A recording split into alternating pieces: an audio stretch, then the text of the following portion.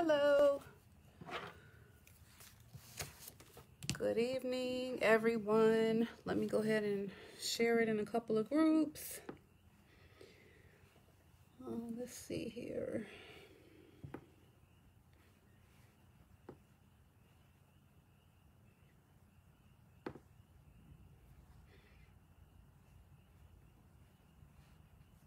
Okay. Hi, Robin. Hi, Kendall. Welcome, welcome.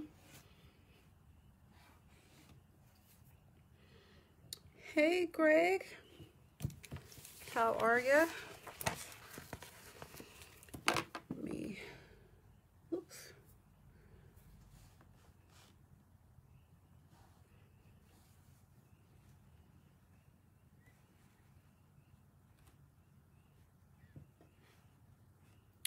Okay, let me get my dad invited. All right. Okay. All right, so where are we? Day 17 of the 30-day Boss Up Challenge. Trucking right on through. I'd like to welcome new viewers who might stop by and eventually see this video. Thank you for tuning in. This is the Business Builder Basics group. Hi, Mom. Hey. This is the Business Builder Basics group, and this is day 17 of the 30-day Boss Up Challenge, where I encourage you to boss up, whether it's a side hustle or full-blown corporation, just basically trying to find a way to financial freedom. Hey, Derek. And so today, before I get started with today's topic, I'm going to go through the routine. Please like the video, share the video, subscribe to the YouTube channel, which is Business Builder Basics.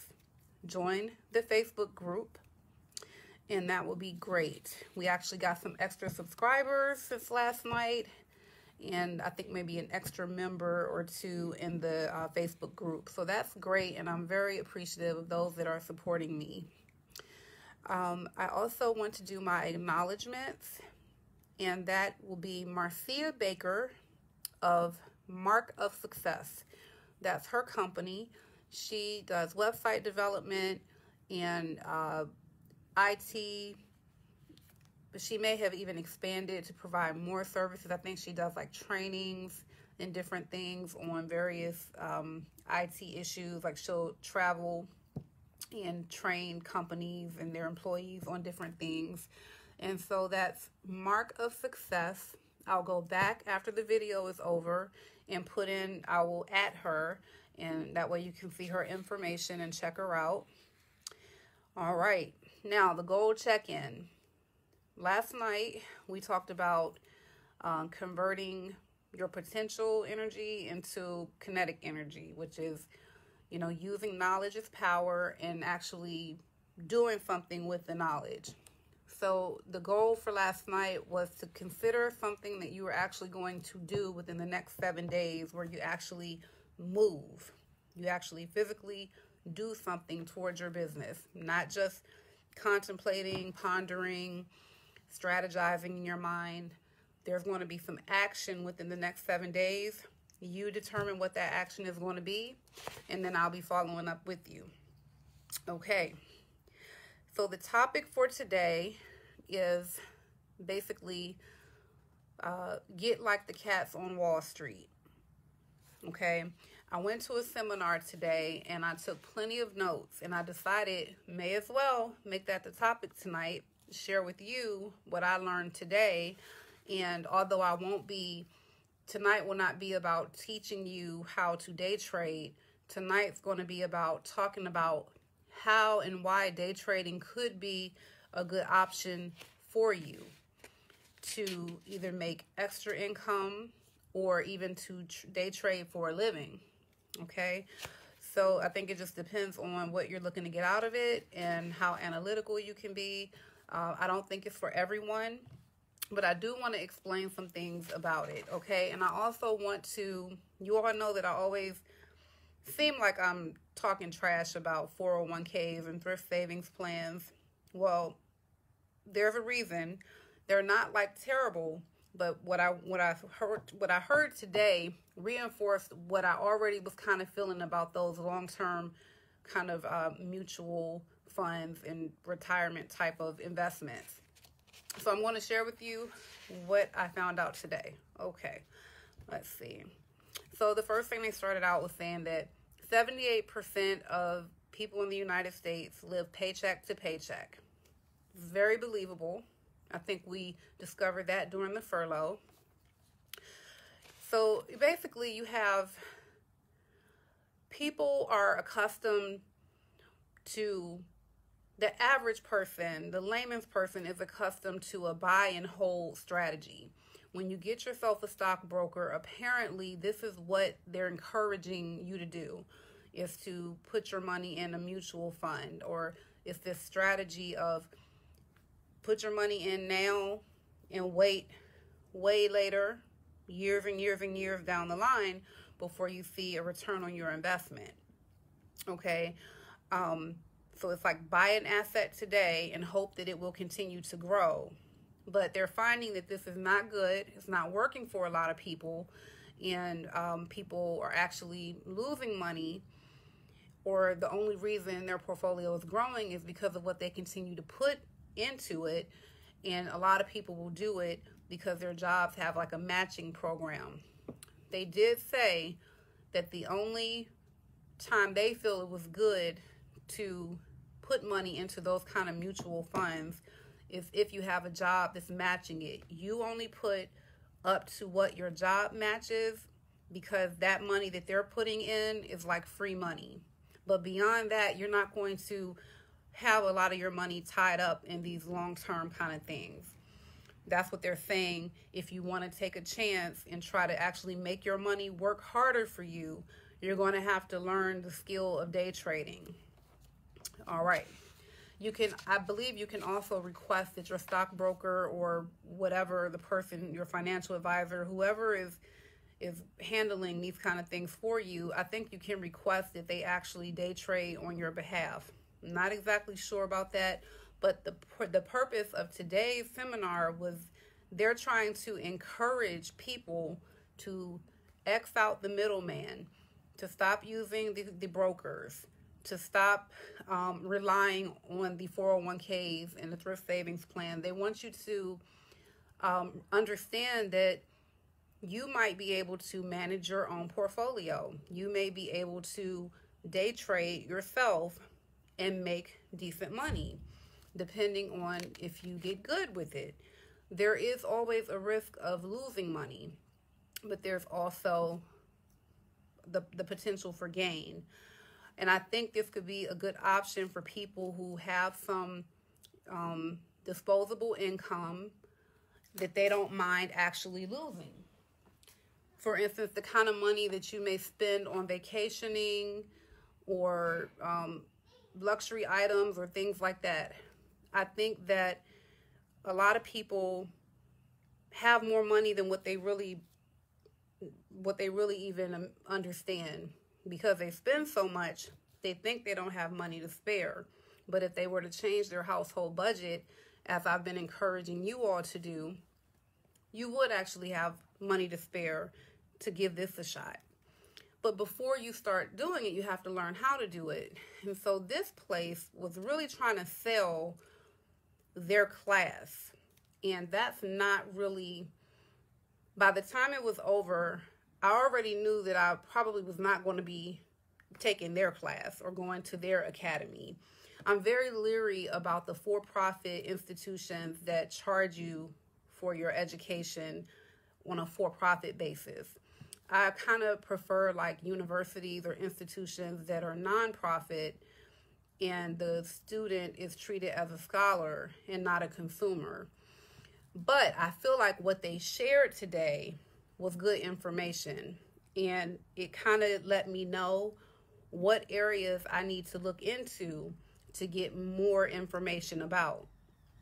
I can try to see if there are other places that might actually teach, but what I'm thinking is that it may be sufficient if you're good at self-learning or self-teaching to, read books, watch YouTube videos, and just take a stab at it basically, like to get going with a Robinhood account or an Acorn account or something like that. So let me go over the notes that I have here. They gave an example. If you make like, let's say you would have made a one-time investment of $500,000 in the year 2000, and the average annual return was 3%. Well, in between 2000 and 2002, there was a market crash. And by the end of 2002, that $500,000 is now worth $299,000. So you went down, okay, in 2 years. And then it showed that to get back to where you started, which was $500,000, in the market that we actually had, because they're doing this retrospectively, they're now looking back on it and telling you this is what happened. It took 5 more years to get back to where the person started who made that initial $500,000 investment. So it basically, for the first 2 years, it went down, and it took another 5 years to get back to your initial investment. That's 7 years to break even. Okay? So already that doesn't sound good to the average person that does math and understand that does not sound good at all. 7 years to break even feels like you're running on a hamster wheel. They claim that what happened between the year 2000 and 2002, they said that was supposedly an anomaly, something that generally doesn't happen. They've not seen that before. But it happened again in 2008. Okay, so you had in 2000, the market crashed and people lost, hey Terry, and people lost about 50% of their assets. And then in 2008, it crashed again, and people lost about 57%. So what they're trying to say is this will happen again. But through day trading, they're saying you can still learn to be profitable even in down market conditions. Because what they say is that the people on Wall Street, these institutions, financial institutions, the banks like Goldman Sachs, they showed us like the fact that they never really lose as far as their net over the course of 365 days. This is public information on their website. They don't lose very much, even when the market is down. Why is that? It's because these are the companies that are convincing everybody, the common average person, they're convincing these people to buy into these mutual funds and telling them, yeah, just put plenty of money in that and just wait 15, 20 years. Let that be your retirement. This is what they tell people, and they say that that's the best strategy, but yet they turn around and they day trade, right? So they're basically not practicing what they preach, and that's because they need people's money to go and take these risks, and that's how they make a lot of money. And these companies have been around for long. They're not going anywhere, basically.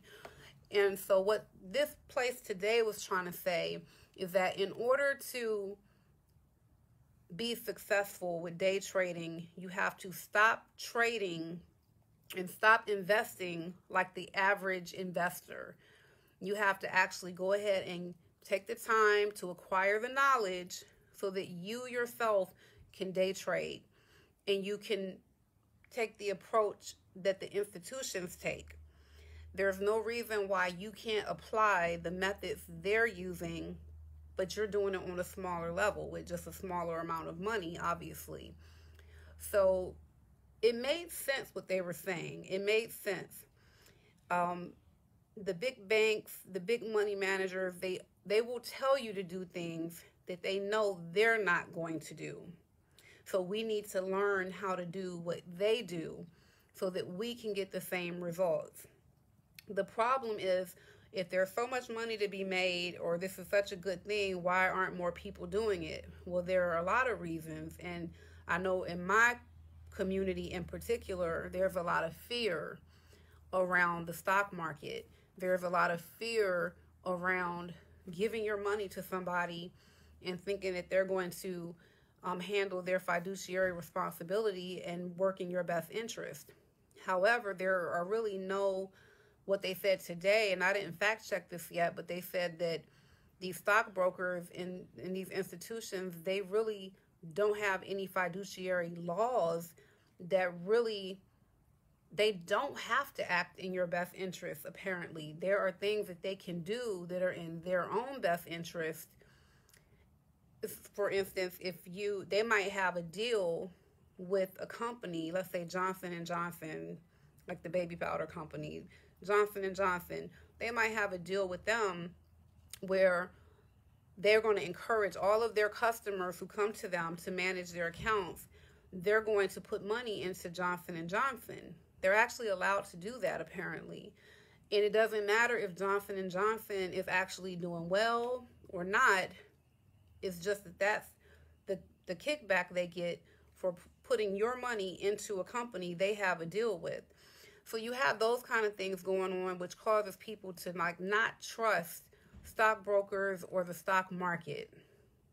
But the thing is, what you have to realize is that part of why I've not put money into the stock market up to this point is because I didn't have an understanding of it. I didn't know what it was. I had no idea what the little numbers and letters and acronyms were going across the screen. And you see the movies and you see everybody's running around the floors in New York and looking at the different clocks. I never knew what that meant.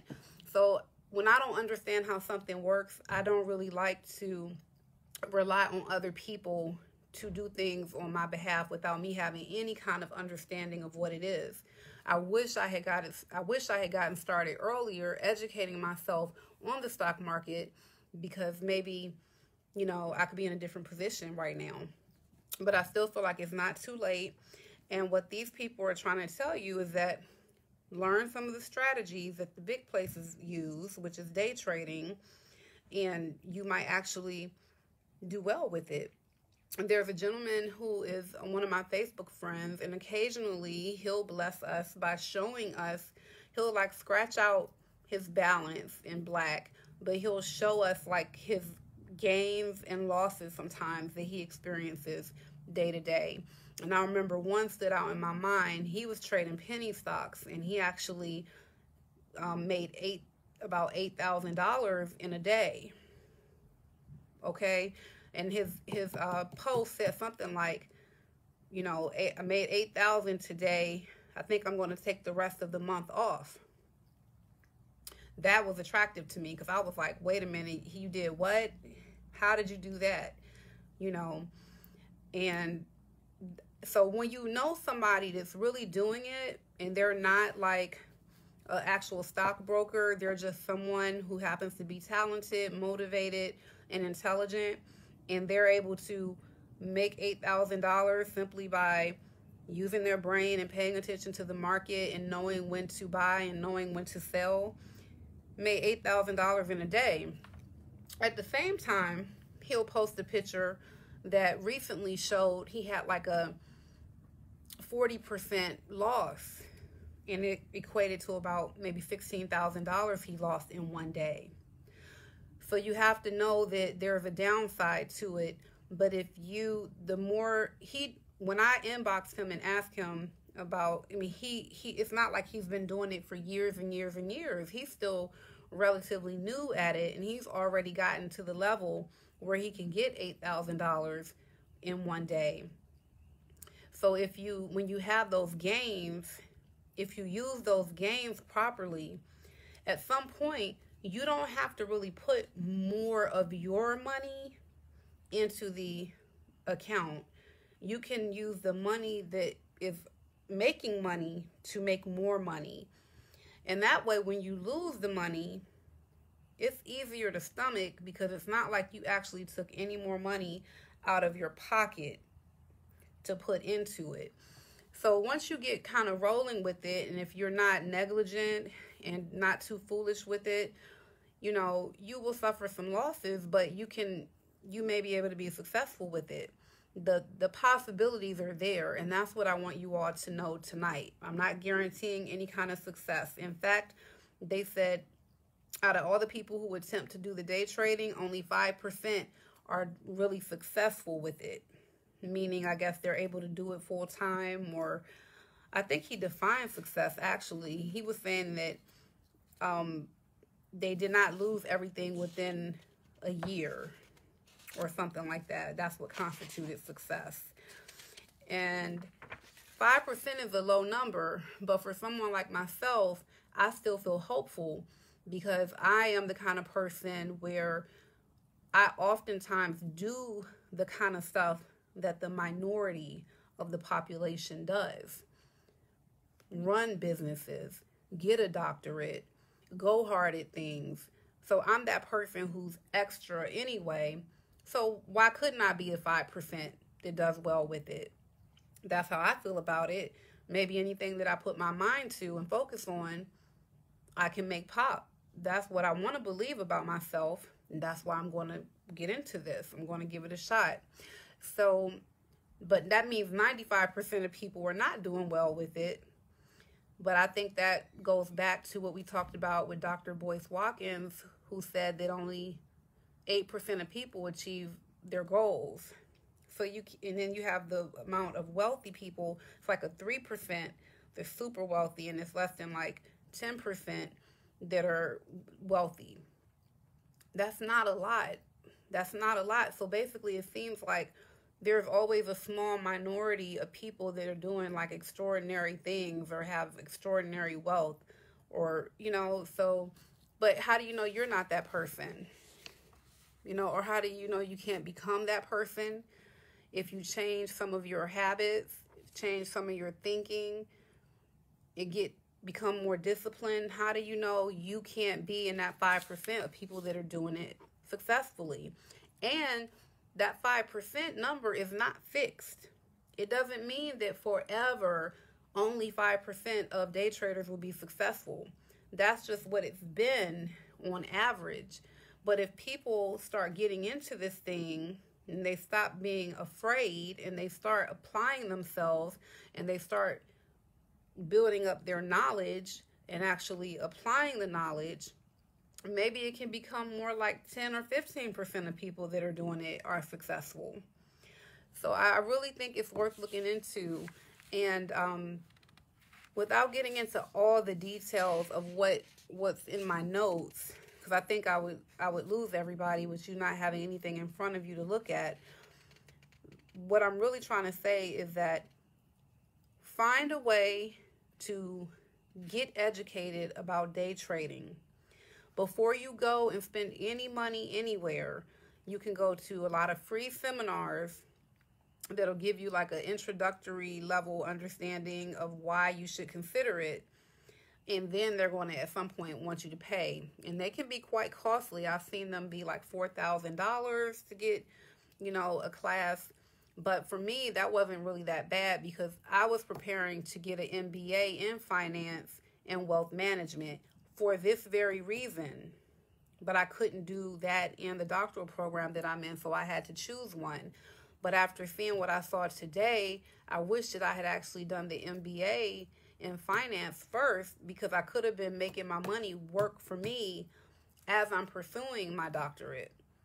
So, but instead of getting a whole degree, because you don't really have to do that, you can look at YouTube videos, you can read books and get a general idea if you're able to grasp what they're talking about. If you can read a couple of books and look at some videos and have a general understanding of kind of what they're talking about, perhaps if you spend more time studying, you'll be fine with it. If you put a lot of time into it and you feel like you're completely and utterly lost, like if numbers scare you, if charts and graphs scare you, this may not be for you. But it's worth a shot. At least watch some YouTube videos and see if you kind of understand how it works.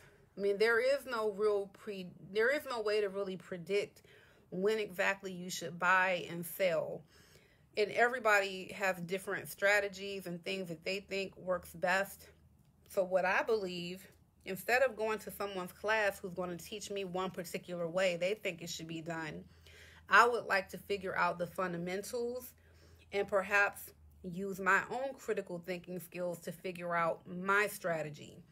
What I gathered from this was that your strategy can, for the people that are successful, who've done really well with it, they kind of develop their own strategy, and then they try to package that and sell it to others to say, here, I was successful. This is what I did. Let me try to teach you how I did it.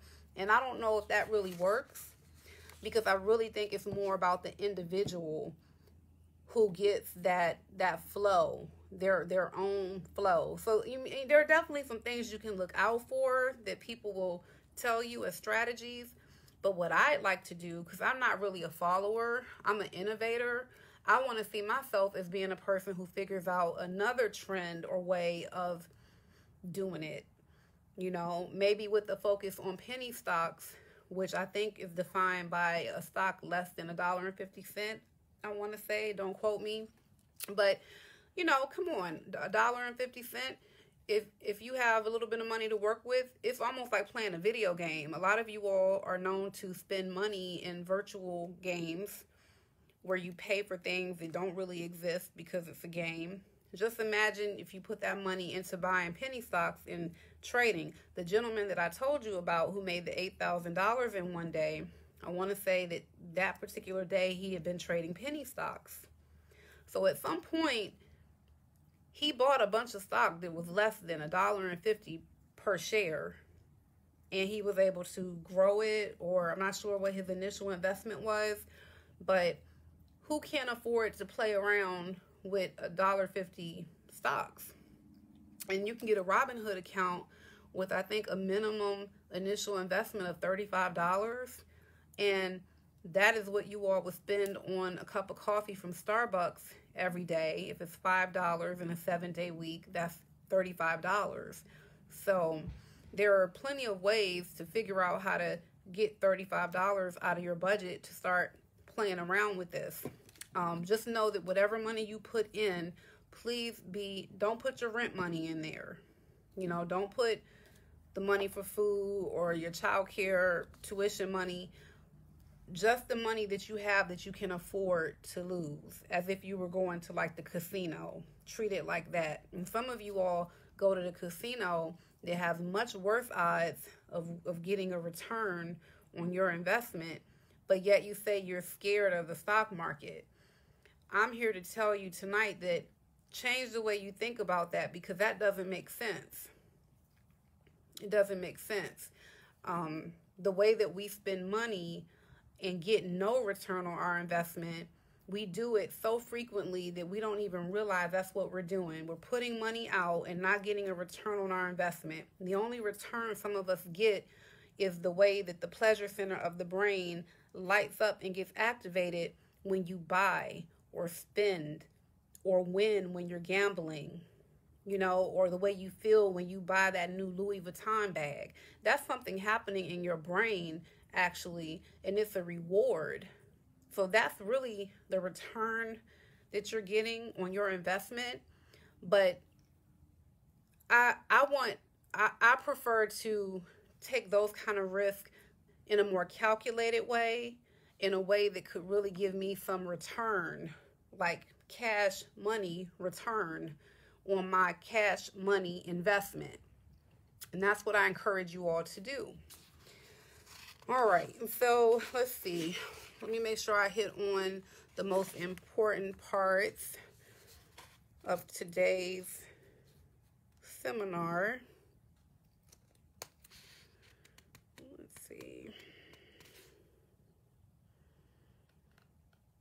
One thing they said is that Wall Street still makes money whether the market is sideways, up, or down. They're still making money.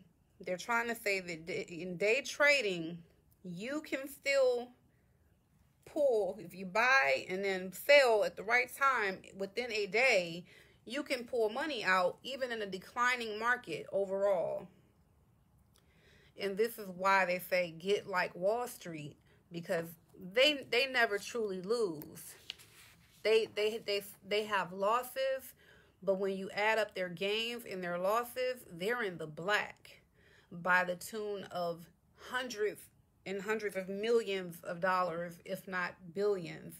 And that you can see on the Goldman Sachs website. Let's see.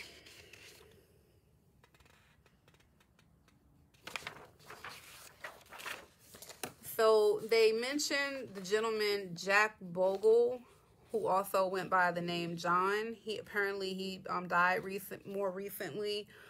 He was the founder of Vanguard, and apparently he was instrumental in exposing the high degree of loss associated with mutual funds.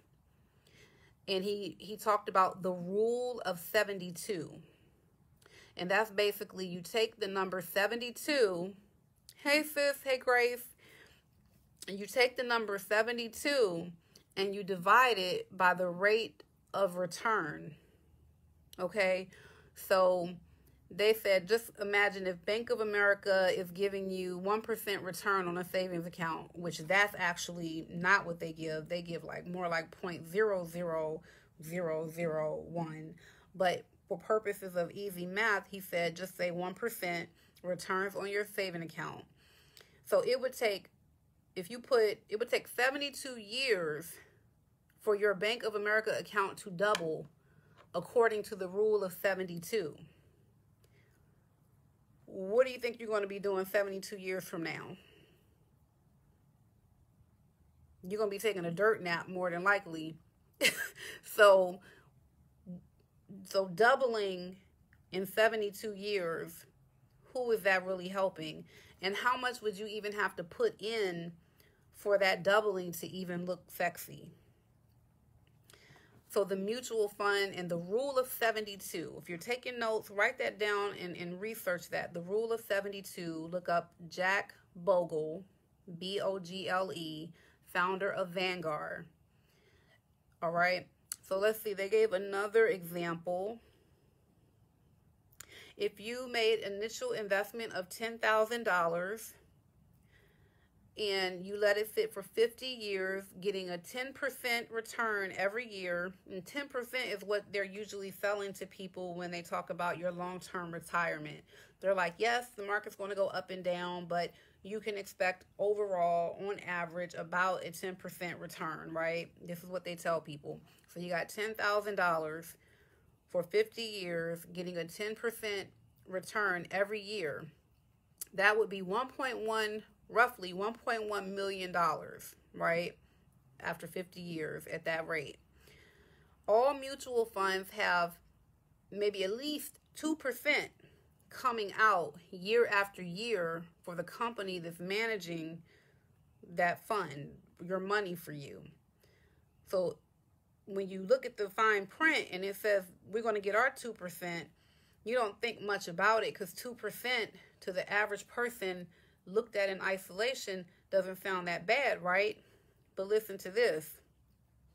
If they have 2% coming out year after year, you actually, and some are as high as like 7 to 9%, you actually paid $700,000 to somebody else to make that money for you. So remember, your $10,000 initial investment after 50 years of getting 10% return every year is $1.1 million. But because you owe the person managing that account for you at least 2% every year, you're actually giving away $700,000 over the course of that 50 years to somebody else to make the money for you. Okay? And so that doesn't sound good to me. That doesn't sound good at all, because number one, you got to wait 50 years to get a return on your $10,000. Right now at my age, that definitely doesn't sound good. I hope that I'll still be in good shape 50 years from now, but I would be approaching, 3 digits. Not sure what I'd be able to do with a lot of money at that stage of life, other than leave it to my children. Now that sounds attractive, but how about we figure out a way to use that $10,000 in a diligent way where we are day trading? Okay, so let me see if I have any other examples.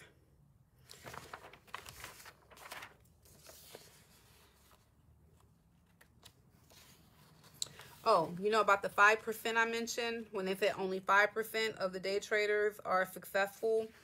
They did define successful as if you're unsuccessful if you totally blow your account within 1 year. That's what they're saying. 95% of people who get into this blow the account within 1 year. Okay. And it says usually they fail because they make emotional decisions. They're either too busy to pay attention, they lack the education, they're too scattered, so there's no focus, they have no trading plan, meaning certain things that are pre-established rules you set for yourself that you don't go outside of to help you have some kind of balance. And it helps with to avoid impulsivity that is characteristic of people that gamble and have gambling problems. People with gambling problems also can have problems in this area too. And so, thank you, Terry. So you want to have that trading plan, basically. So it kind of helps you have some checks and balances. And then another reason people fail is no confidence. And the other reason people fail is because they're doing it alone. They may not have a trading buddy or anybody that they're collaborating with, or they're not a part of an investment group that's pooling their money together. All right, now the 5%, what makes them good at it? They're educated, they're skilled, they're action-oriented, they have a success plan, they know how to prioritize their time, and they understand the power of capital or leverage. They value community. And so, do you think that you could have what it takes to be successful with day trading? All right. Let's see. So they talked about making sure you don't have unproductive assets. And what they mean by unproductive is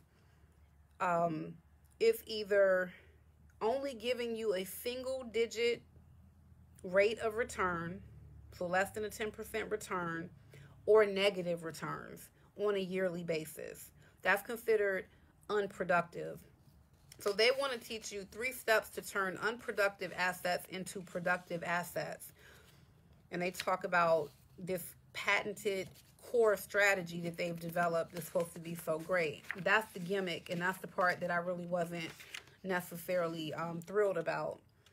Okay, but they use a supply and demand strategy versus the trend is your friend strategy.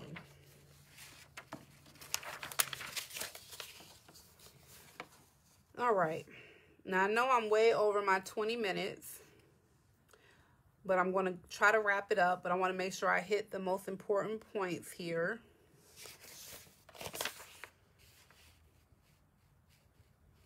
So the 3 steps are probability, leverage, and risk reward.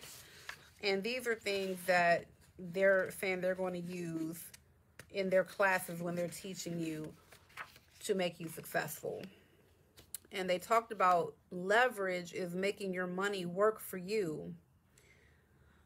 You can start out with an account as small as $5,000 to generate $50,000 per year as passive income. Okay, and you have leveraged asset classes that you can use this. So let's see, there were 4 different classes, and I don't know that I want to get into all the details, but let me just at least try to identify what they were.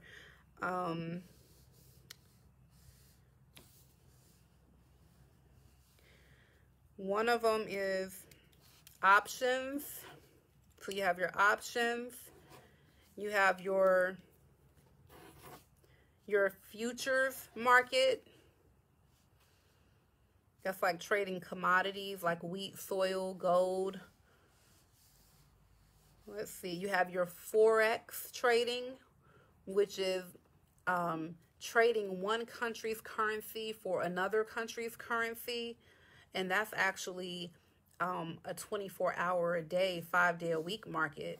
Whereas a lot of the other markets are more like a 9 to 5 kind of thing. So you got Forex, futures, options, and there's one more. Let's see. Oh, stocks. Yeah. Okay, so there were 4 things. So, you know, I don't have the greatest understanding of what each of these things are, but by going to the seminar today, I know that I'm going to start researching each of these things so that I have a better understanding. And then I will consider, maybe I'll take a class, maybe I won't. But one thing I didn't even realize until a couple of weeks ago is that I've had this book at home for years. This book was written in, it was 19 years ago. And it's called How I Trade for a Living by Gary Smith. So it's old, and you can tell it's kind of old because the way that he talks about having accessibility to the market, like watching your, being able to get on the phone and make sure you look at the newspaper, you can tell that it was harder back then to be able to keep track of the market. But now with your cell phones, I mean, you can just, anywhere you are at any time, you can look and see what's going on. But I started reading this book today. I only spent about an hour, so I'm not very far in, but I will continue reading this. And then I also found this book on my bookshelf, which is called Using Candlestick Charting. This is also about 20 years old. I'm not sure if information becomes obsolete or if this is just fundamental stuff that is still relevant today.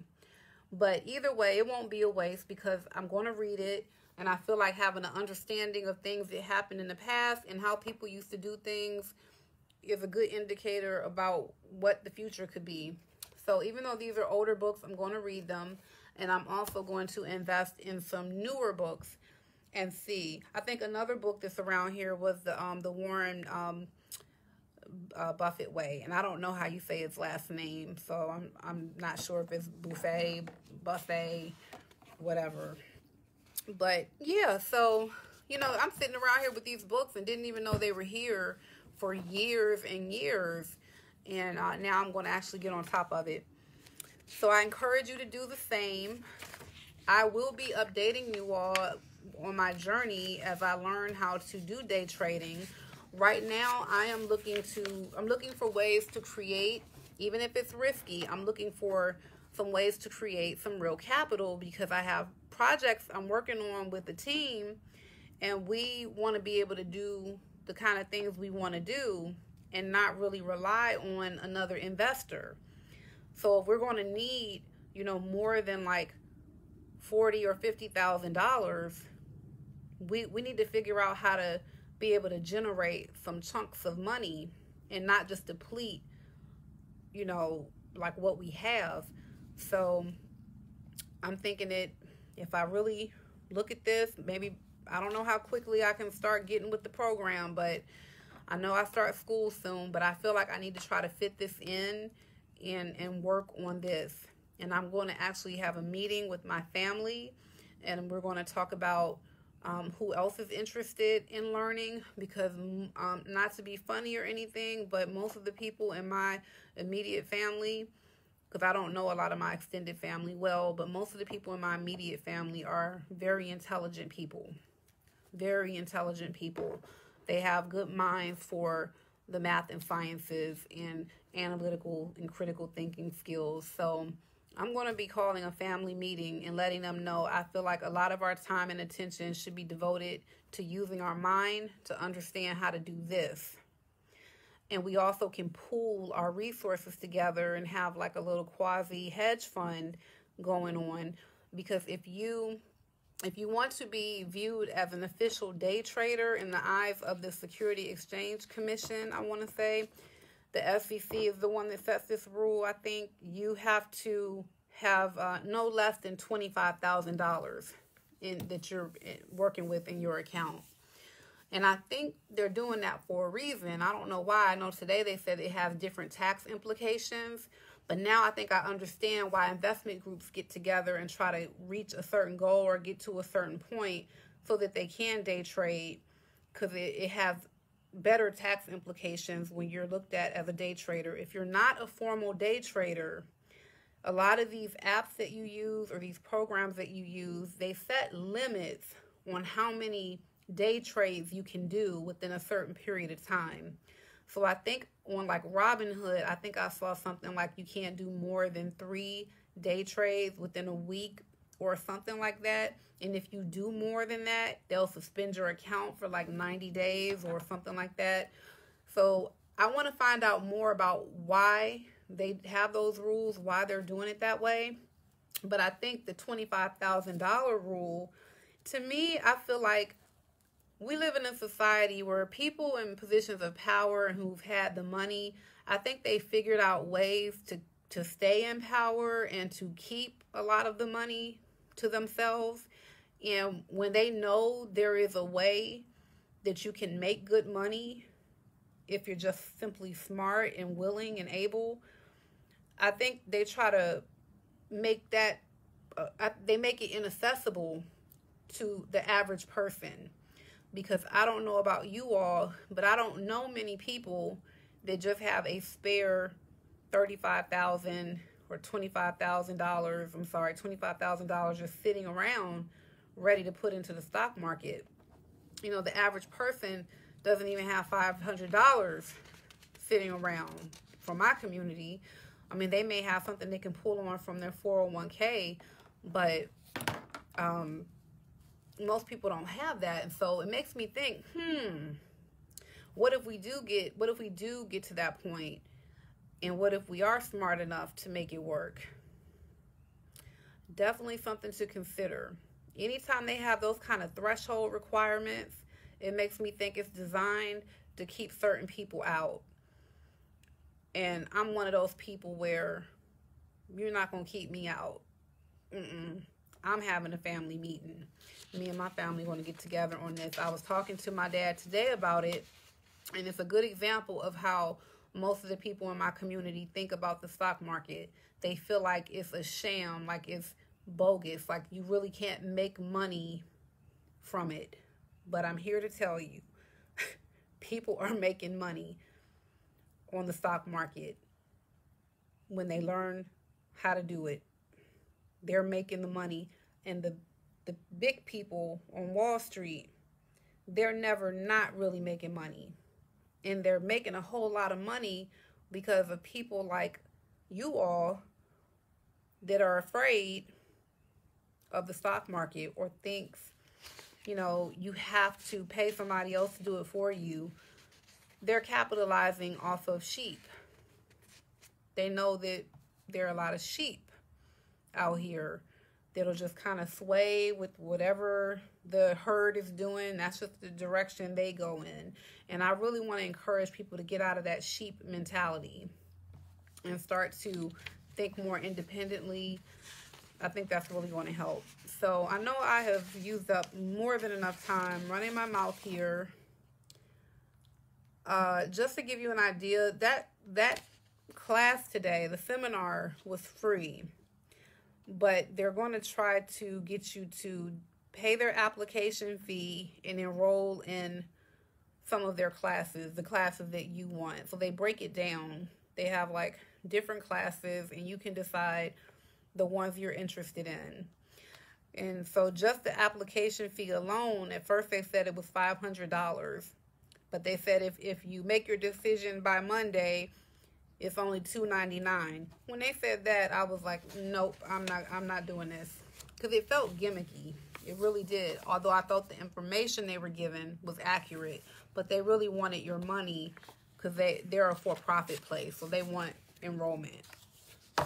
And the name of that place was the Online Trading Academy. They claim to be one of the largest educators on day trading. So you might want to look them up. It may be something good for you. Or you may want to look up another place that does the same thing. But that's all I have for you this evening. Now, the goal, I want you all to select one of these programs. Acorn, Robinhood, Ameritrade are the ones that I'm familiar with and learning. But if you know of any others, that's fine. But what I want you to do is to research and decide on the one that you're going to actually download the app. You're going to create your account, and you're going to find out what the minimum requirement is of money you have to put in it. I think Ameritrade might have been like $50. Robinhood was like $35. Find out the information, get the account set up, and prepare to put that minimum in there, okay? That's going to be your goal. You don't have to have the money in there by tomorrow, but I do want the account established. I want the app on your phone, the account created, and then you're going to be ready to put that minimum in there within the next week or so. That's the goal. So let's do our Q&A. We don't have very many people watching this evening, but I still want to open it up for Q&A if anyone has questions. And I'll also go back and say hello to everyone like I usually do.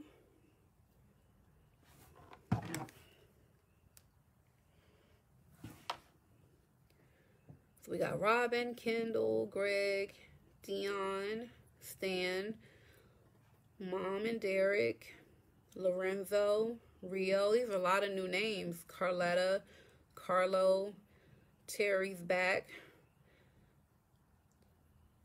Brian, Melvin, Gary, Tamara, Lamont stopped through, thank you. Pride Joy D, my sister. Grace is back, she's a regular. Larry and Uncle Paul. And Michael, I've seen Michael in here quite a few times. So thank you for all of the returning people, even if you just stop in. You say, remember when I told you my friend was doing that? I thought it was a pyramid scheme. I can see why you thought that. Yeah, it's not. He's doing the classes or he's doing the actual day trading. Because when you explain day trading and you explain the classes, they both kind of sound like it makes you feel suspicious. Like, huh? Because you don't quite understand how it works. So it does, I admit, it does sound that way, but it's not. It's not a pyramid scheme. It's actually a school. Yeah, the classes, nope. You are in control. You don't work for anyone. No one, you're not recruiting other people under you. You know, in fact, a lot of times people like it to be a solo endeavor because they don't want it. They don't want a trading buddy. In this book I read, one of the first things that he said is he's a lone wolf. He doesn't trust anybody else's judgment about stocks. So he doesn't consult other people during the day and say, hey man, what do you think about this stock? You think I should sell? He says he doesn't even like to get his mind clouded with other people's opinions. He likes to keep a clear head. So it's not a pyramid scheme. That's kind of why I wanted to do this video tonight. Day trading, all it is instead of you investing your money into a 401k and just expecting it to be a long-term retirement kind of thing that you don't touch, but you just keep adding money to it steadily and it's slow growth. They're saying you can do that too, but you can also, every day, you can go in if you want, and you can buy and sell the same stock within the same day, because that during the hours that the market is open, which is like, I want to say like around 9 to 4:30 or something. It opens at like 9, it closes at 4:30. You wake up, you make sure as soon as it opens, you're looking and you're using the knowledge you've gained from the classes to decipher and distinguish between the ones you want to buy. You buy them and you watch the candlestick charts, because the candlestick chart, that's why this book is good to look at, because the candlestick charts will tell you like what it means. So you have candlestick charts where each candlestick can even be, it can represent 1 minute. One candlestick can represent 1 week. It can represent 10 minutes. It can represent 20 minutes. It can represent a month.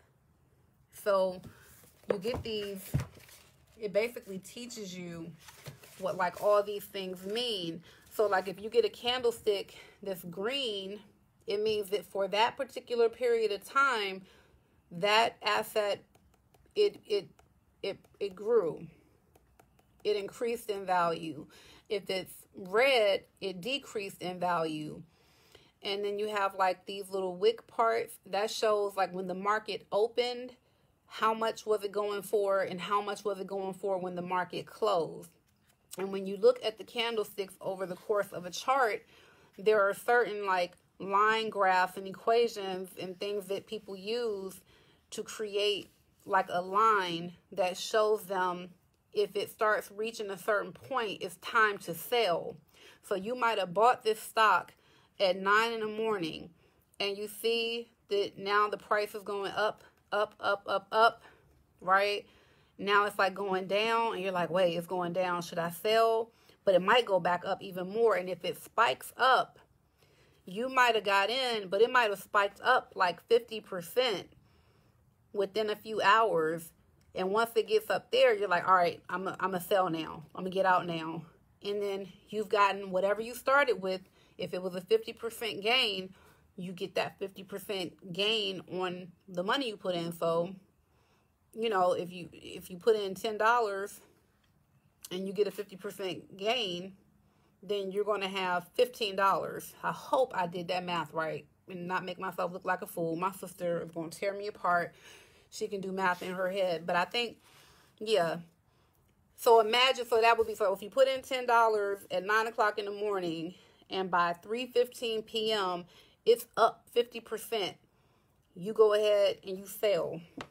And now you have $15 in your account. You made a net profit of $5 that day. So that's $10, right? If you're working with $10, you can actually do it. You can do that little bit of money. But imagine a person that had $1 million in there and it went up 50%. Now you have $1.5 million. You have $500,000. You made $500,000 in one day. That's what Goldman Sachs are doing. That's what the people on Wall Street are doing with the hedge funds. They're pooling together a bunch of people's money and they're putting it in and they're day trading and they're making people millions of dollars. Goldman Sachs has made over $100 million in at least like 9 days out of 365. They'll show you a breakdown of how much money they've made, how many days they made a certain amount of money, and how many days they lost money. And they never lose anything close to what they win. Basically, I say win like it's gambling, but what they gain. So day trading, it's not a gimmick. It's not a pyramid scheme. It is really just algorithms. It's strategy. It's paying attention to detail. There's a degree of risk. And then you have to figure out, how much am I willing to put in here? Somebody like myself, I wouldn't mind easily playing around with $1,000. I would throw $1,000 in here and play around with it, right? And if I see that something goes up, you know, even 30%, I might pull out just to get a $300. If I made $300 that day, that's more than what some people make in a whole week after taxes at their minimum wage. So you darn right I'm about to learn how to do this, because I don't think I'm going to lose all the time. I'm going to give it a shot. So there is no gimmick. And it makes me wonder why more people are not doing it. But I now know why. It's the same reason why more people are not bossing up.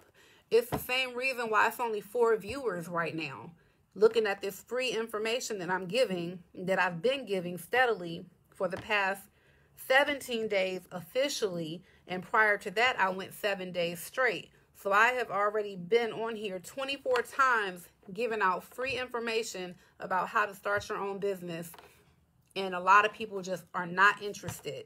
I have 31 subscribers to my YouTube channel. Okay, so it's no trick.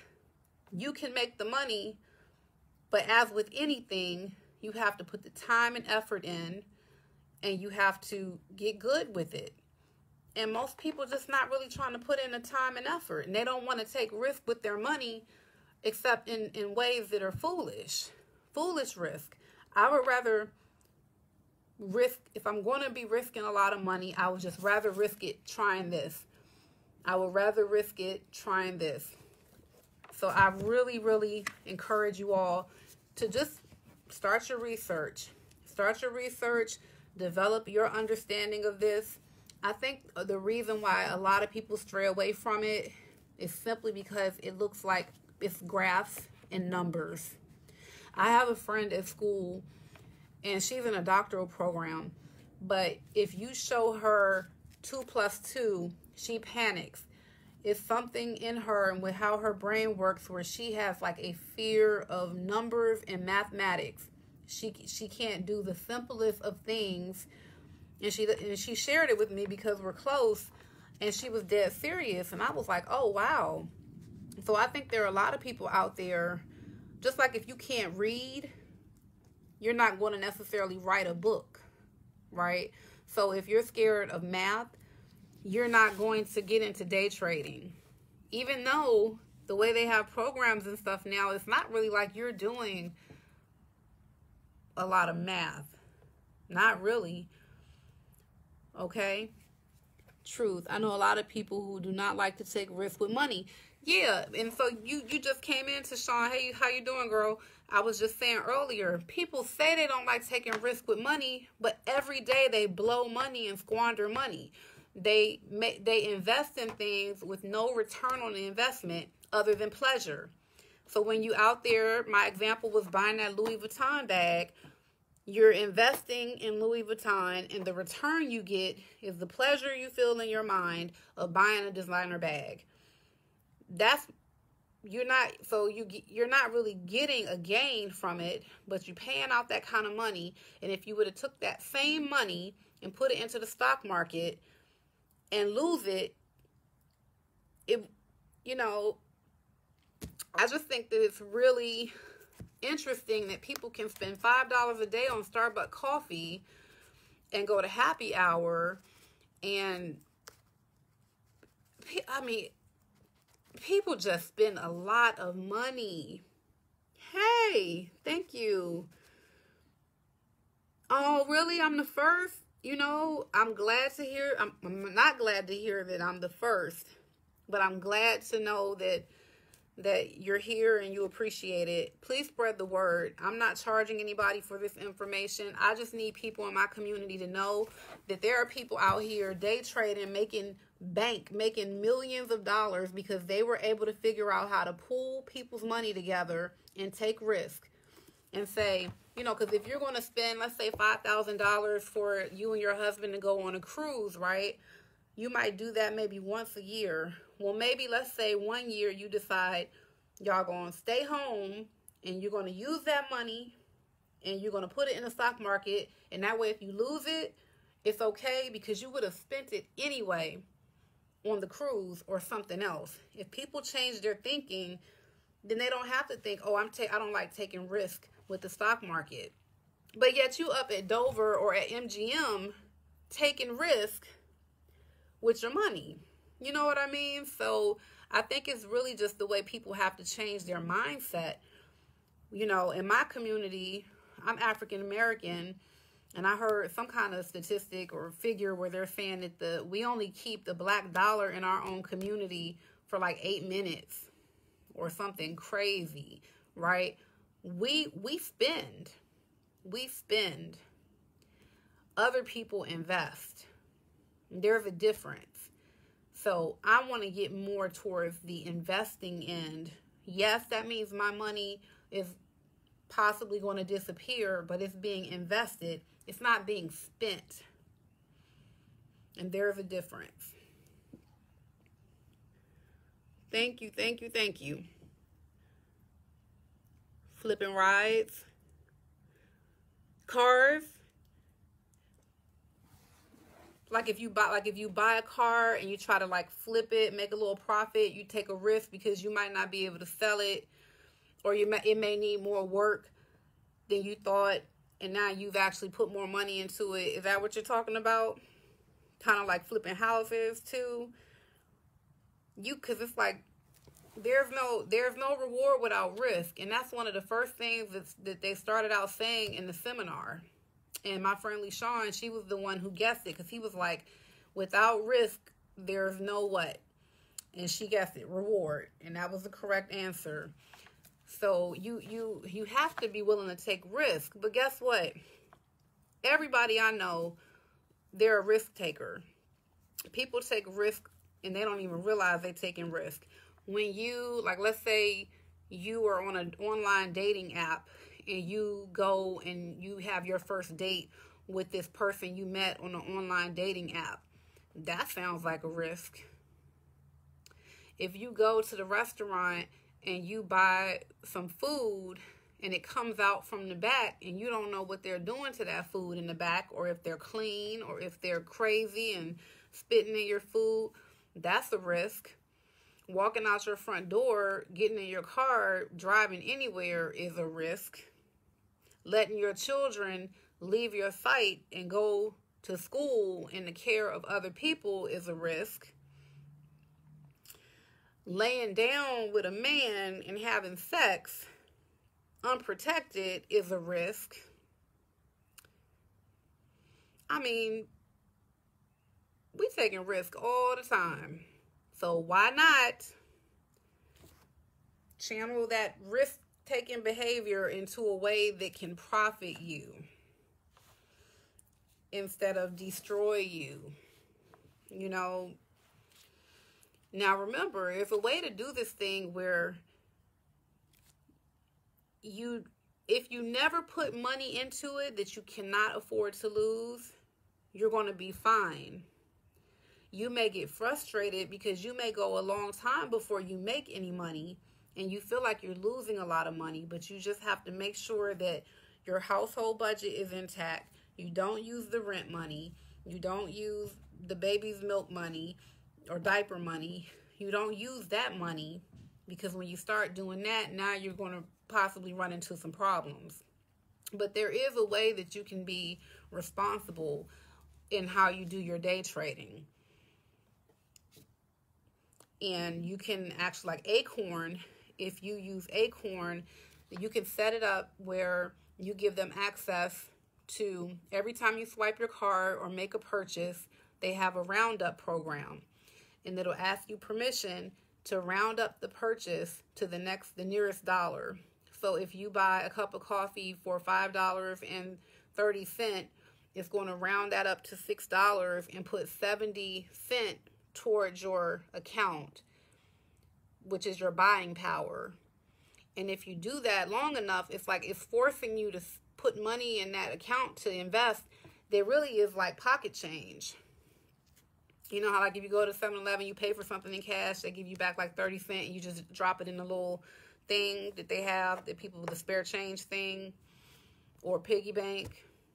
You know, you can use Acorn, and before you know it, you have more spending power to like buy stocks. Keep in mind, there are stocks that are like 50 cents. So you can play around with the penny stocks. You don't have to buy the stock that are like $300. You don't have to go for Tesla, Facebook, Amazon. You don't have to go for those. You know, you can play around with some small potatoes and see how you like it. Hey, Roxy. So, I mean, who thinks they might be interested in trying it? It's not like you're going to be signing up with me or under me or anything. It's not that kind of thing. This is completely independent. I'm just giving you the information for you to go and be able to day trade independently. I'm just telling you to go educate yourself on it. I'm taking a risk getting my book published. I don't know if anyone will purchase one, but I'm putting my money into it. You're investing, and it is a risk. It is a risk. Without risk, it's hard to get a reward. You gonna try, Derek? Good. Well, we gonna do this journey together. And those people, well, it depends. You like if you do a Robinhood account, their minimum they want you to put in is, I think, $35. And so you establish your account with Robinhood. You link it to your bank account. You transfer $35 to establish your account. And now you have $35 to buy stock with. And you can use that $35 and you don't have to put any more in there. If you can do the minimum and you can play around with it. Don't play with it though. Establish the account. Put your minimum money in there, but don't buy anything yet. You have to educate yourself first by reading books or going to a class. You may have to pay for the class. If you're a person who does better in a classroom setting with someone feeding you information as you take notes and everything, do that. But if you're pretty good with like self-study, then you can look at YouTube, you can read books, you can practice and play. And they even have some accounts, I've been told, they have like mock accounts where they have certain apps where it's like fake money and you're playing around with it as if it was real money to see like what would happen.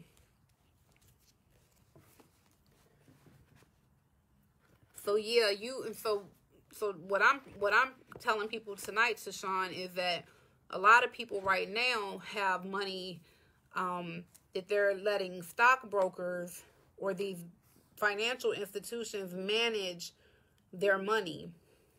Today, what I'm telling people is that you're giving away a lot of your money to those people, and you run the risk of losing money because those people do not have a fiduciary responsibility. I mean, it would seem like they do, but there's no law to really govern them to make sure they do trades or do things in your best interest.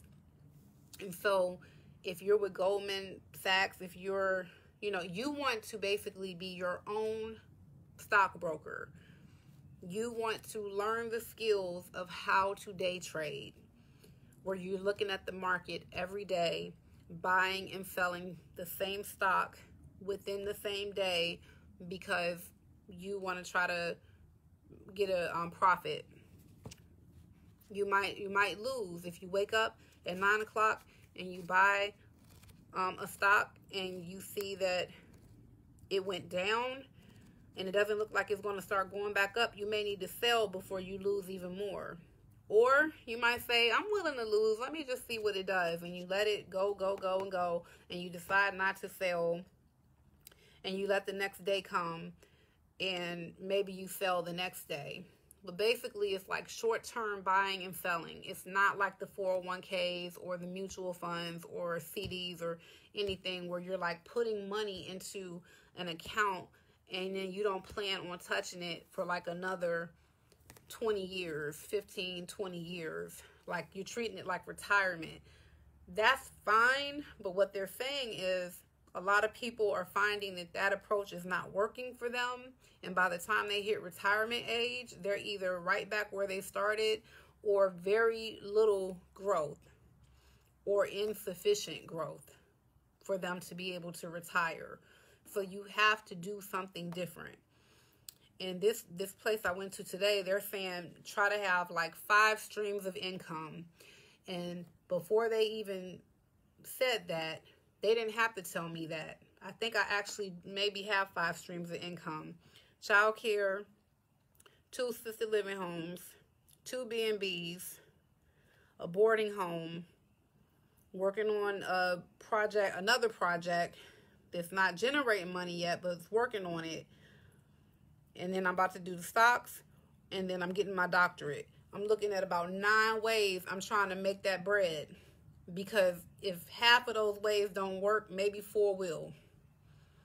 I'm preparing myself. for multiple streams of income. And so you can do that when you're trading stock. You don't have to have just one account. I have Ameritrade, Acorn, and Robinhood right now. Will I keep all of those? I don't know. Will I switch? I don't know. I'm way too ignorant on this subject to be able to like make those kind of recommendations. But what I do feel confident about, that the level of understanding I have, is that this is making some people some money. And a lot of the people, I rarely think that the people that are rich, when you hear their life story or you even see them talk in the interview, sometimes they don't seem to be any more special than me. I mean, maybe I just think very highly of myself, and yes, I do. But I feel like if there are people out there that have figured out how to make money with this, I think I could be one of those people, and maybe you can too. We need to try it, but it takes time. You have to be willing to go and sit down in a seminar and sit there and take a class, and you have to be able to read books. I have so many books, it's not even funny. Like, I got books on books on books on books. My bookshelf, I probably have easily 100 books, easy, and probably even more than that. And articles, I have thousands and thousands of pages of articles that I've read. I've read more in the past 3 years than I've read my entire life. And it has really been an eye-opener. So I encourage everybody to grab yourself a book. Yesterday I asked the questions: what's the last book you read? What's the last documentary you watched? What's the last class you took? When's the last time you intentionally took steps to acquire knowledge? Because if you're working with the same knowledge base that you've always had, you're probably going to do what you've always done. And most people that tune into this group are people who don't want to continue doing what they've always done. They're looking for more. They're looking for something different or better. Hey, Keon. So yes, we're going to keep on doing this Boss Up Challenge. And every day, if I get more information that I feel I should share with you all regarding my progress with learning how to day trade, I will let you all know. I'm hoping, like, remember, I'm doing the Boss Challenge with you all. I'm a participant as well. So I'm hoping that I can actually be able to show you all some screenshots of my activity within, maybe some weeks. Possibly I can start showing you something, good, bad, or ugly, so that you can see and I can be held accountable to get busy with this. Because I like the way that my Facebook friend, I don't know him personally, but I like the way that occasionally he will screenshot his account. He'll block out his total balance, but he'll show you what he lost or what he gained that day trading penny stocks. Again, penny stocks are stocks that are valued at anything less than $1.50, I think, is the threshold for what's considered a penny stock. So if you really want to be considered a day trader in the eyes of the SEC, they want you to have an account with $25,000 in it, and a lot of people don't have that. But you don't have to be a formal day trader. If you're not a formal day trader, there just may be limits on how many trades you can do within a certain amount of time. Like I said, I'm having a family meeting because I'm ready. I feel like we could be ready collectively as a family right now to establish an LLC or whatever the appropriate structure would be, business entity structure, and make that structure, if you can, I don't know if it can be a structure. I think it can be, which is why they have like hedge funds, and get that $25,000 status, day trader status. I'm ready. I'm just about ready for that.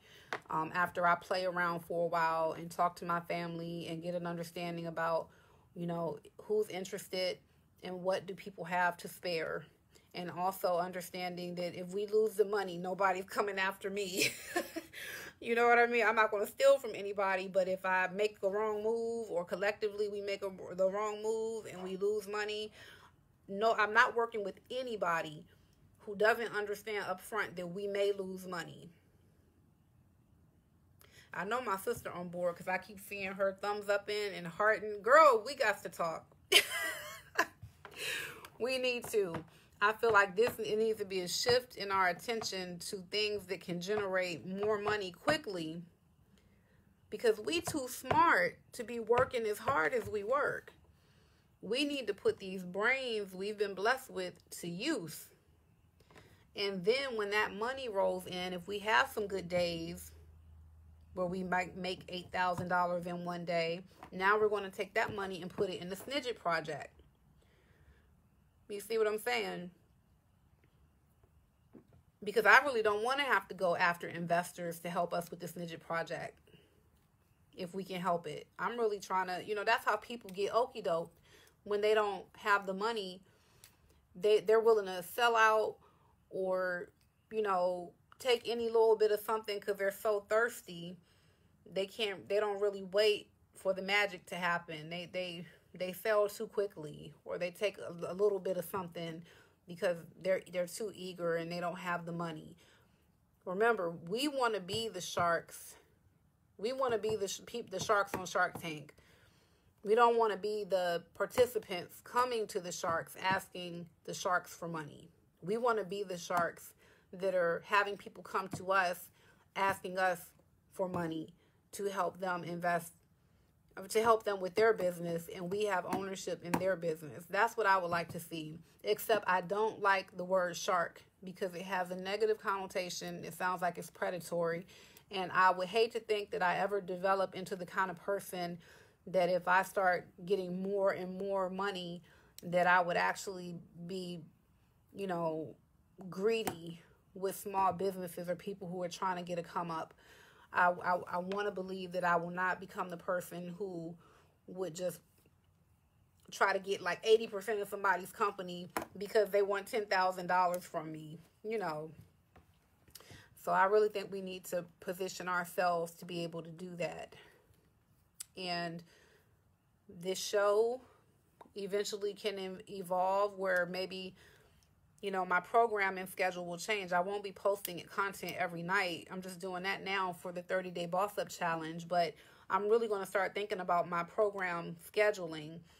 And maybe one day of the week will be a Shark Tank-like show, but only be more centered around people that are like from my community, or people maybe they don't just live around me, but people who are in the same tax bracket, you know, who we may be able to be of assistance to. I'm really interested in doing that. I really want to do it. I can't figure out a name for it. It'll come to me, but I want to do a Shark Tank, but only it be like an angel tank. I don't know, an angel cloud. I don't know. It needs to be something with more of a positive connotation where it's like, yes, I want to make money off of your business if I invest in you, but I still want you to have a business and feel like you're getting the most from it. I think I'm capable of that. I don't think I would have given up my daycare center and reduced myself to 15% and let someone come in with no money down, get 85% of a business I built over the past 13 years. So I think I'm capable of being fair, more than fair, and helping people get a start. For sure. So anyway, questions, comments. I'm happy to answer any question that I know the answer to.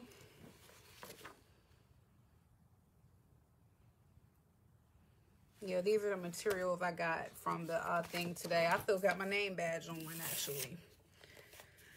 And shout out to LeShawn for inviting me to that thing, because I sure enough was not going to go. And she also has another opportunity that I'll tell you about. It's $600 and it's in New York, and it's about branding and marketing. And I have not decided if I'm going yet. I want to see more about the people who are providing the program and kind of see what their deal is, because that could be very useful for one of the projects that we're working on. But that's going to be, I'll give you the details of that. I'm sure she'll be tuning in one of these days, and she can give the details on that. There was something else that I wanted to mention too. Oh, I know what it is. Be right back. Let me get my phone. I have to, there's some opportunities for internship leading to hire, leading to an all-expense trip to Vegas to go to a licensing expo and see how we're going to try to get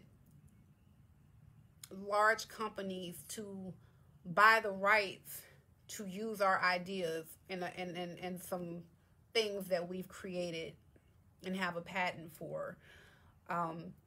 If there are any young people out there, you don't even have to be young, but usually the younger people have a little more flexibility with, you know, being able to be an intern and do like an apprenticeship. The experience that you will gain will be invaluable.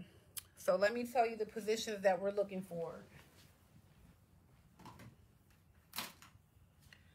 And what we're going to do is, when we get this group of people, we're going to figure out a way to evaluate performance and have a contest. And whoever has the highest evaluation will be able to accompany the company to Las Vegas for the licensing expo, which is June 3rd to June 5th, I want to say. So let's see here.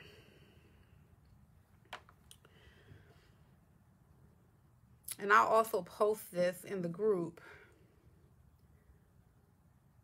We're looking for a production assistant, a videographer, voiceover artist, media designers, script writers, character actors, administrative people, marketing, branding, and advertisers,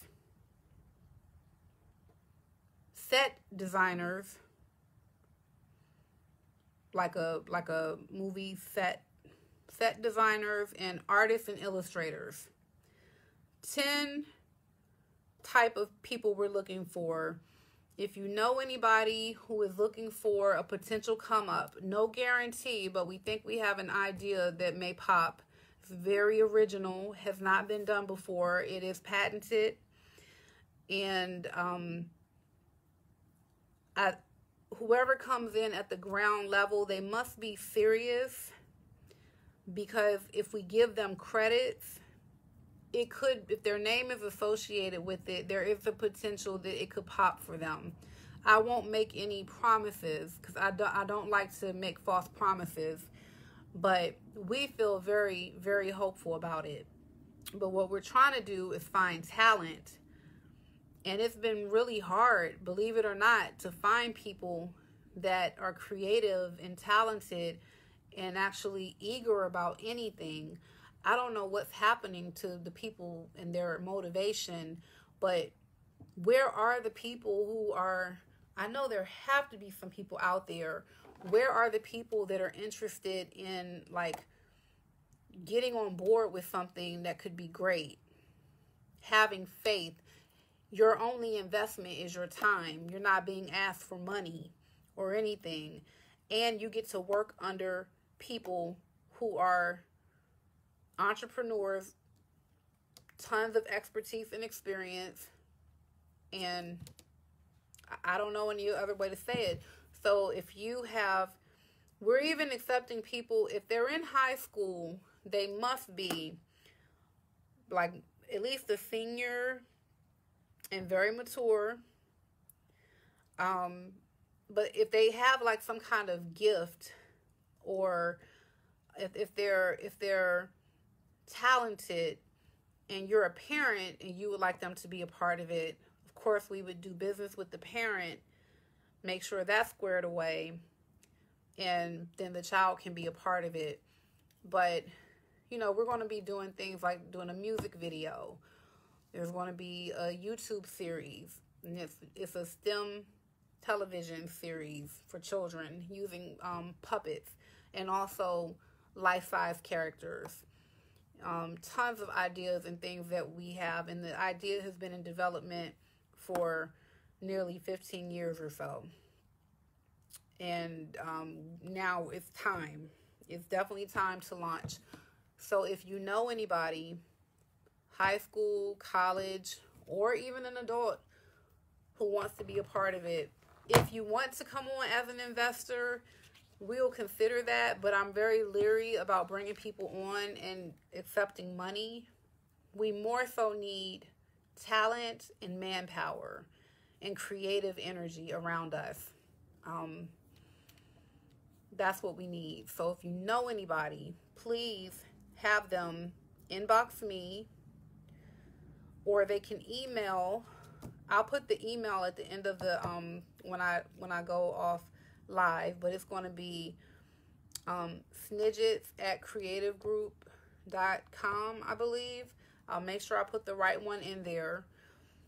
And you can also visit our page at Snidgets Amazing Technobugs.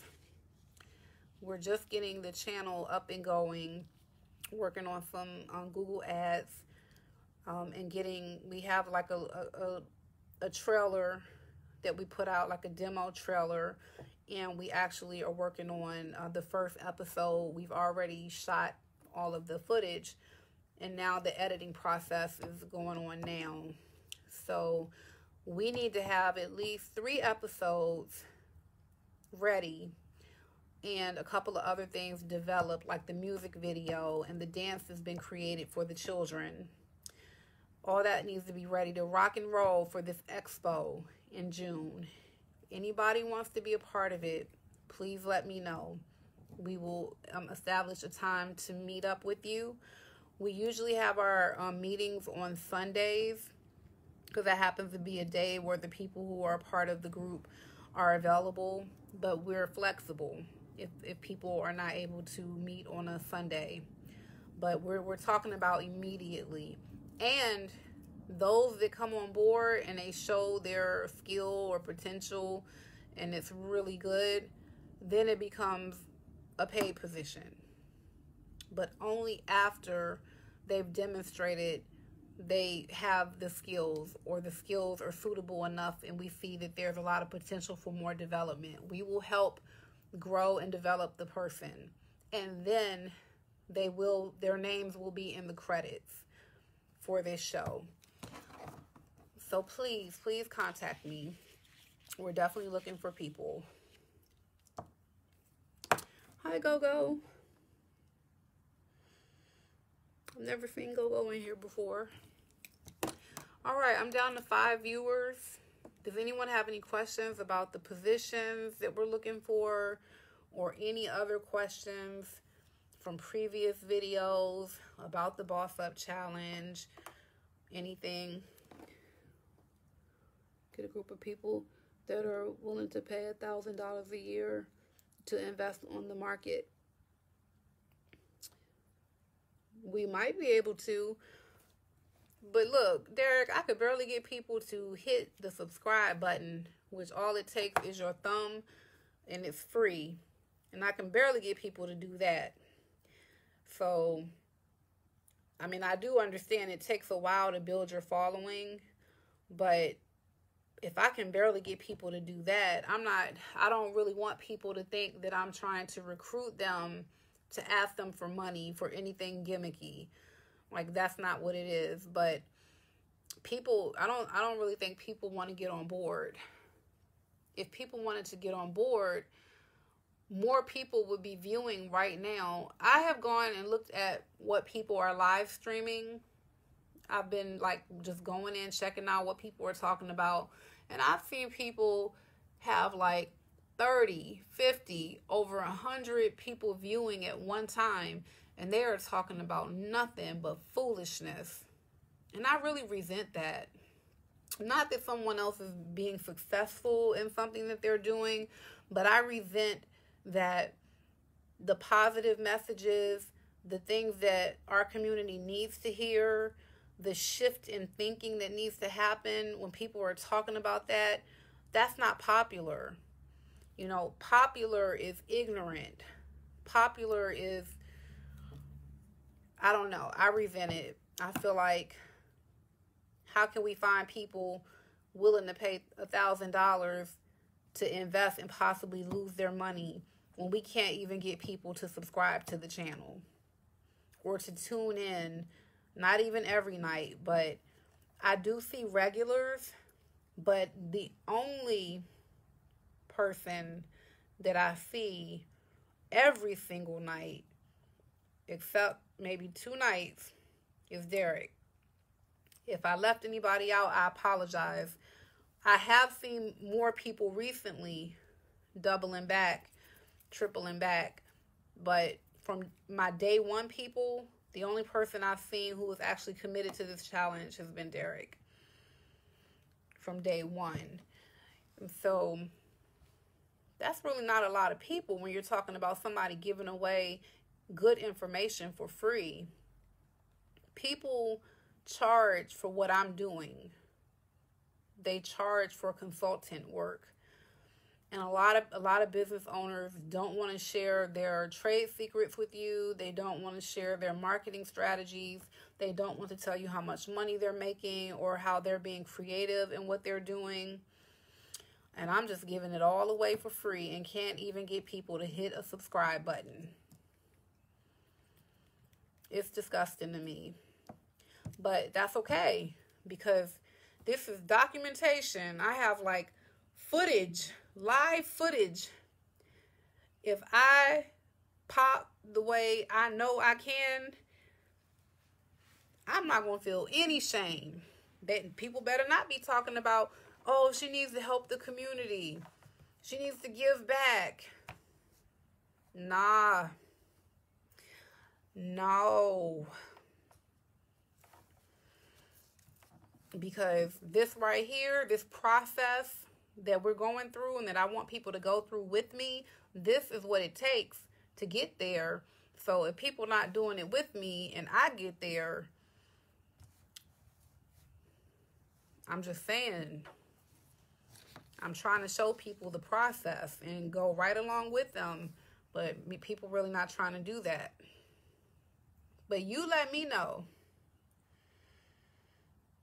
I already did what I already do.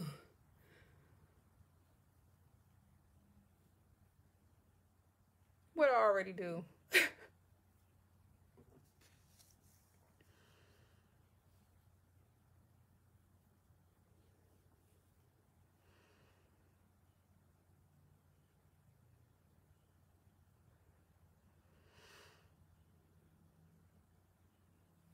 Oh, help the community.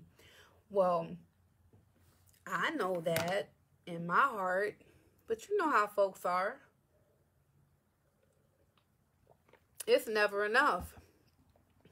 And, you know, there are a lot of people right now that think I'm in a great position and would love to be in my position. And it is a fair position that I'm in. I won't lie, but I also know I could be doing it bigger.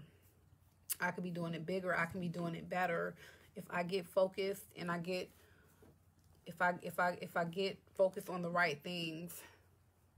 I can get to a different level, and I would love for people to go with me. But everybody can't go where I'm trying to go. I do understand that. But here it is right here. Here's my proof. You know, if YouTube still exists, if I ever make it to being multi-millionaire or billionaire, I want people to see these videos and be like, man, I wish I had jumped on board with that. That's how I feel about it. So you let me know if you know anybody that would be interested in joining an investment group. If you know of anybody, tell them to start tuning in. And once we see who's who in the group, then we're going to break it down into smaller groups. Because even within the group, you can have subgroups and separate chats. And we can start, that's when people will start seeing my face in person.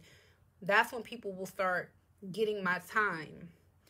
And like I'm so special. I don't mean to say it like that, but that is when I will actually be sitting in the rooms with people, spending my time with people and bringing them really into my circle and making them a part of the process. But I have to first see who's serious, who's showing up, you know, who wants to really do this thing. So I'm hoping that this group will bring people out, bring out people who listen and it ignites something in them and they keep coming back, and then they decide, you know, because even if you don't live local, if I establish a relationship with you, you have something to offer, I will fly you here. I will pay my team. We will pay for your lodging. Hey, we have B&Bs. We will bring you here and we will make you a part of the team for the amount of time that we need to work with you. And then you can go back or do whatever you're going to do. But we have to meet the people first. Have to meet them. They have to show up first. And I don't really know if people are taking me seriously. I don't know. I guess maybe because they don't know me, or maybe because they do know me. I don't know which it might be, but I'm serious. The same way when I was 25 years old and I stood in a room full of people and told them what I wanted to do with Progeny Enterprises.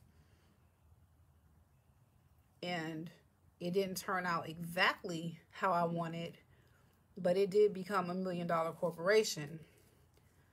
And people, I'm sure people were sitting in that room thinking that I was crazy at the age of 25. Well, here I am again, trying to round up some people to tell them about ideas that I have and ways of making money. And I'm trying to bring people in at the ground level. And let's see what kind of response I get. Let's see. So like the video, share the video, subscribe to the YouTube channel, join the group on Facebook. Let's grow. I do see growth. 2 people subscribed since last night. One of them is somebody I went to middle school with, and I felt so honored. I actually, when I get the little email notifications that somebody subscribed, you would think I would have like hit the lottery or something. Each one. Hi, Crystal. So, yeah. Derek called it. It's 3 people watching. I need you guys to boss up. Tune in tomorrow, 9 o'clock. I'll try to announce in advance what the topic is so people can have an idea if they're interested in tuning in. But please come back. All right? You all have a good night.